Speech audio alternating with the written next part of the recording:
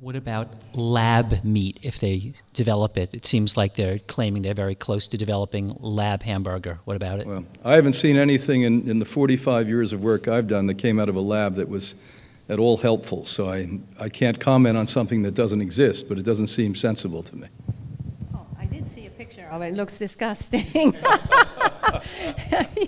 You know, and I don't. Why do we have to go to these extremes? You know, and we're looking like the way we grow grains and corn and soy and everything now, because we're like with genetic manipulation, with Monsanto thinking we got to grow tons.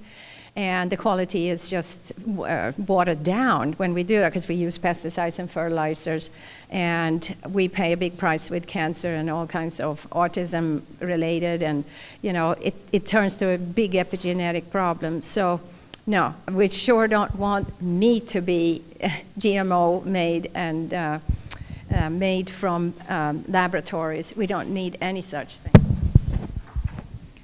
I think I haven't seen the product and can't vouch for what it is or isn't, but I think that the problem is that when people try to eat a better version of a terrible diet, they never end up better off.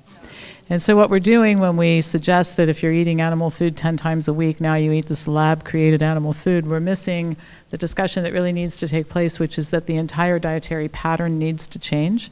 And if we don't have that discussion, then people aren't going to get better. I mean, the vast majority of people coming into my office they're trying to eat a health-promoting diet. They're doing it wrong. Like as Dr. Davis said, they're eating chicken instead of beef thinking that they're better off. Well, if you don't change anything except you're eating the lab meat instead of the other meat, and you're still consuming dairy and processed foods and junk and crap, and you've been dehydrated since 1972, I don't think you're going to be a whole lot better off. So that's my basic opposition to it. I can't really talk about the quality of it at this point, but I think we're missing the point.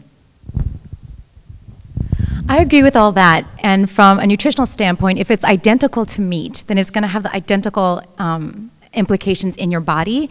However, I have people that come to me all the time that say, I don't want to give this up. They just really don't want to give it up. So if I don't even care, just give me a pill. I really have clients that say that to me. So the question then is, well, then you're going to do less damage to the environment and to the animals by eating a lab-grown version of this. And if you really don't care about your health and you're doing this because you just really don't care, and believe me, I see this all the time, then at least it's saving animals and saving, hopefully, environmental resources. I don't know the replications on the environment as of yet, though.